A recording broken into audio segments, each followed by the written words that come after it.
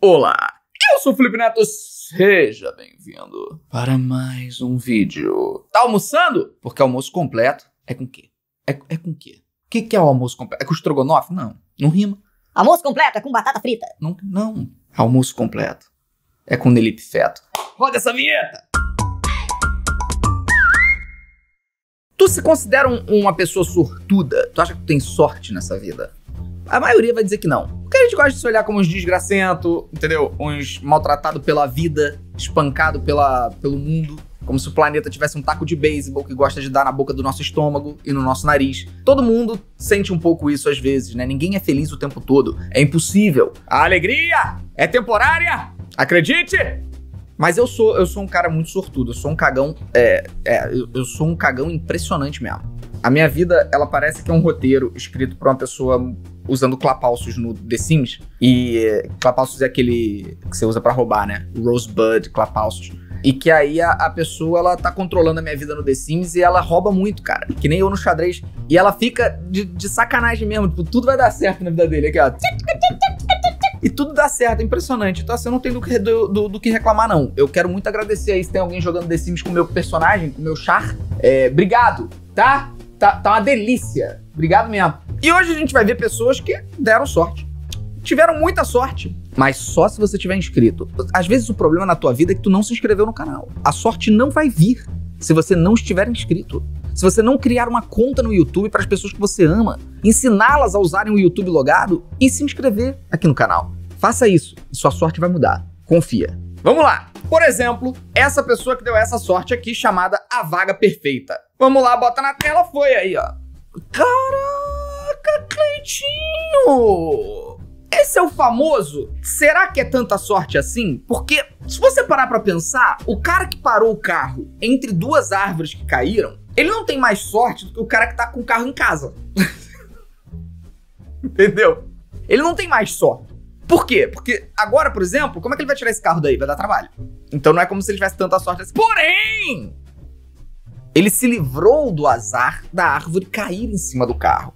Então nesse momento é que a gente tem que fazer a análise, o cálculo do que é sorte de verdade. Saca? Entende? Então, eu diria que esse cara atingiu uma nota 4 na escala de sorte de 0 a 10. Ele atingiu uma nota 4. Por quê? Se tivesse num lugar seguro pro carro dele, isso não teria acontecido, tá? Onde é que é isso, gente? Que lugar triste. Agora que eu parei pra olhar, assim, o lugar parece meio triste, né? Tipo, tem um parquinho aqui abandonado, meio, sabe, todo enlameado, a grama faltando. Cruzes, gente. Tem verde pra caramba, mas a foto parece que tá marrom, sabe?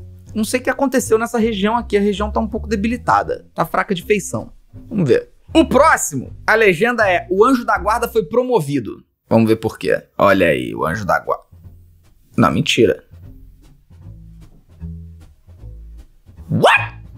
Gente, pera aí. Isso é um veículo militar com os pneus furados, ou o sol de trás tá furado, e uma bomba. Mas como é que cortou? O que é isso, gente? Parece que um X-Men usou a visão de raio laser, fez um corte no caminhão, caiu a bomba. Mas a bomba, ela caiu, penetrou o solo e não explodiu.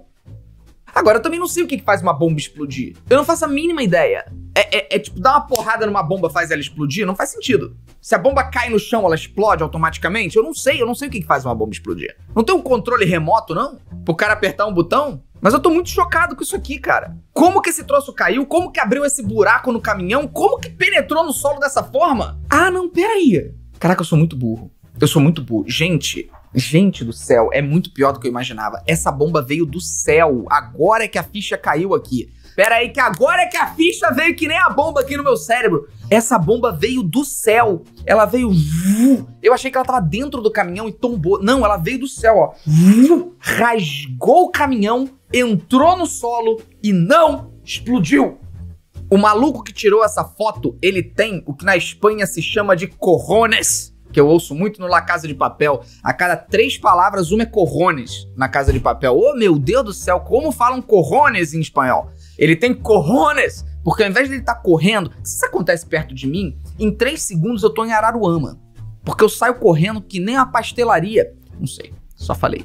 E eu vou embora. O cara parou pra tirar foto. O negócio pode explodir a qualquer momento, mas ele falou... Ah, pera aí que pô, isso aqui vai dar muito like no Insta. Cara, agora que eu entendi que a bomba caiu do céu, agora sim. Bom, essa pessoa aí, isso sim a gente pode chamar de sorte. Porque isso é inacreditável, caiu um míssil do lado dele e não explodiu.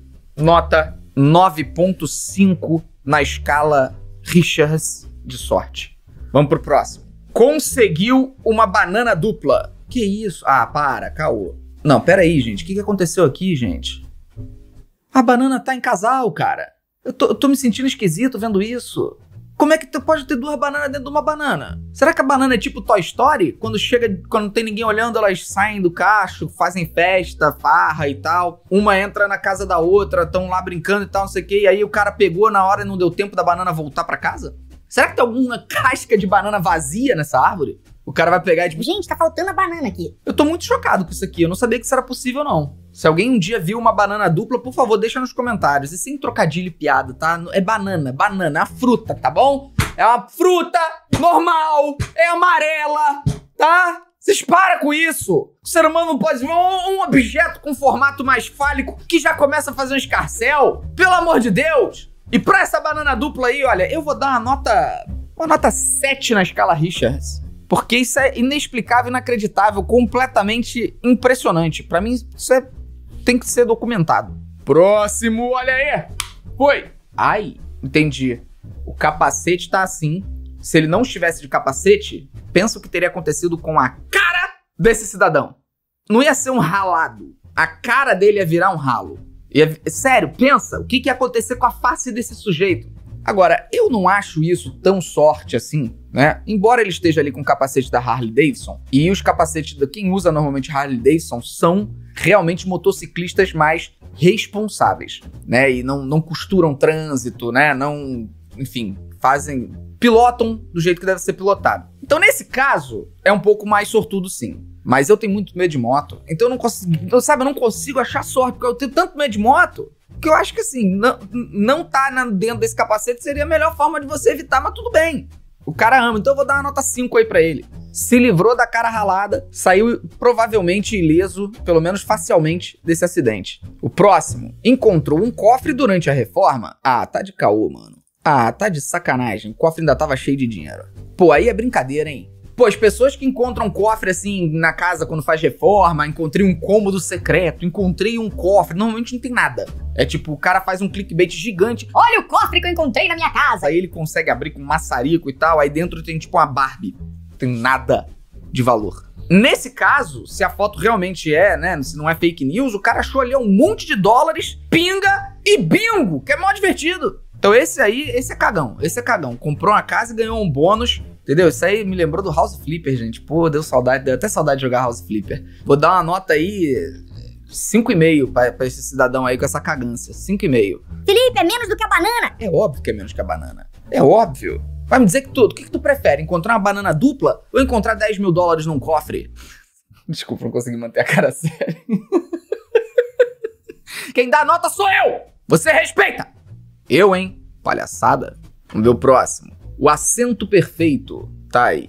Olha, isso não é muita sorte, não. Porque, primeiro, vamos lá. Pera aí. Deixa eu explicar. Vamos lá. As companhias aéreas, antigamente, era sorte. Porque você entrava no avião, não tinha isso antes pra você escolher. Entendeu? Tu não sabia qual assento você tava escolhendo, se ele tinha espaço para as pernas maior ou não. Não tinha nada disso. Só que aí, as companhias aéreas, elas perceberam que esses assentos eram valiosos. Hoje em dia, você tem que pagar por esse assento.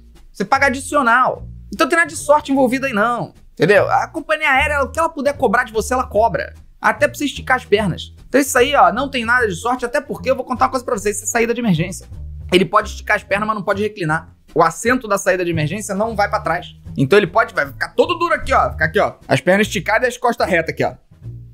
Então não é tanta sorte assim, eu vou dar 0 pra esse. 0. Não é tanta sorte. O próximo encontrou o maior salgadinho do mundo. Olha aí. Não, peraí, cara, que isso? Mas aí tu vende esses Cheetos à unidade, tu não vende no saco. O cara não percebeu antes quando ele apalpou, todo mundo dá uma palpadinha. Quando tu pega no saco do salgadinho, tu não dá uma fofada? Essa pessoa não percebeu que tinha um pastel de feira dentro? Impressionante isso aí, impressionante. Agora, vai fazer o que com isso? Vai tacar na cara de alguém? Vai vender no eBay? Vai conseguir um dinheiro? Não vai conseguir nada. Então, assim, vou dar uma nota 3, porque não é uma banana. Banana é maneiro, pô. A natureza produziu uma aberração. Isso aí foi produzido de uma máquina. Eu tô cagando pra máquina. Nota 3. O próximo, por um triz. Pois isso aí é a legítima cagada, né? Porque tem tudo a ver com recinto. Eu já tive o azar de cair um rolo de papel higiênico no vaso, sujo. Às vezes a gente se atrapalha, gente. Nós somos estabanados, né? Então, eu sou uma pessoa muito estabanada, caiu dentro do vaso. Já aconteceu com outras coisas também. Escova de dente. Celular, não. Meu celular nunca caiu. Eu acho que não.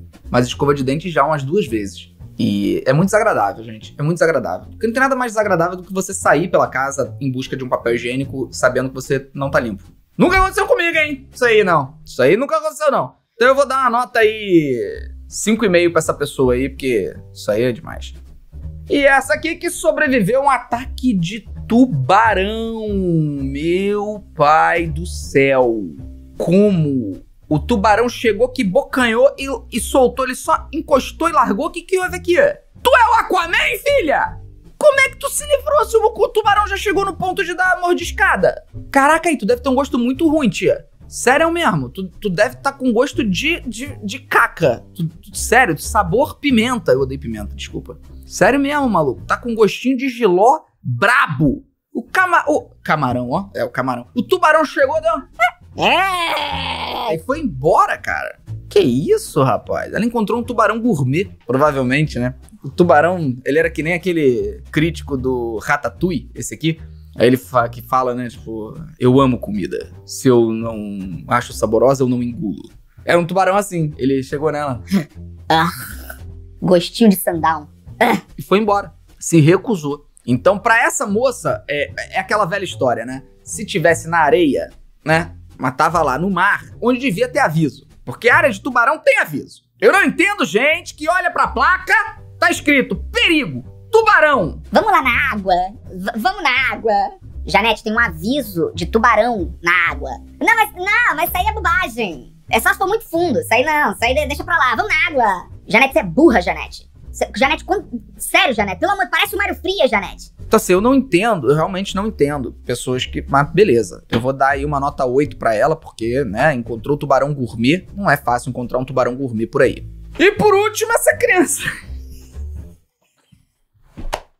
Esse é o bônus. Eu não sei se foi sorte, não sei se realmente venceu no jogo e tal, mas essa criança resumiu o que seria a minha infância feliz. Eu amava a maquininha de ticket. Meu sonho sempre foi ter muito ticket pra poder pegar um prêmio valioso, porque quando você... É bizarro isso, né? Todo mundo que já foi um play center que tem ticket, você junta ticket. Aí você junta. Aí quando tu olha, tu tem tipo 1.500 tickets. Aí tu vai lá pra fazer a troca. O que tu troca com 1.500 tickets? A bolinha pula-pula. Não tem nada mais decepcionante e traumatizante pra uma criança do que o estabelecimento que troca ticket. Porque tem que baixar essa inflação aí. Isso é uma brincadeira, isso aí que vocês fazem. Eu sempre ganhava só a bolinha pula-pula, aquela mola de fazer check. Um quebra-cabeça de 12 peças. Aí tu olhava, tinha uns negócios maneiros pra caramba, cara. Tipo um robozinho do Star Wars, sabe? Aquele BB-8 do Star Wars. Aí tu olha e fala, caraca, eu consegui aquele ali. Quanto é que custa? 150 mil tickets. Eu fiquei a tarde inteira aqui ganhando 1.500 tickets que dá uma bolinha pula-pula. Então isso aí é decepcionante demais. Essa criança, ela tá feliz, mas ela vai descobrir que ela vai ganhar uma bolinha pula-pula. Por sorte, ela ainda não tem discernimento pra saber que ela poderia, né, pegar uma coisa mais valiosa. Em breve a decepção virá. Mas sabe o que não vai te decepcionar? Se você se inscrever aqui no canal e deixar o like nesse vídeo. Vai lá! E agora, fica com outro vídeo. Vai fazer Maratona Felipe Neto. Assiste 4 vídeos do canal hoje que você não assistiu ainda. Tá desafiado. Beijo. Tchau!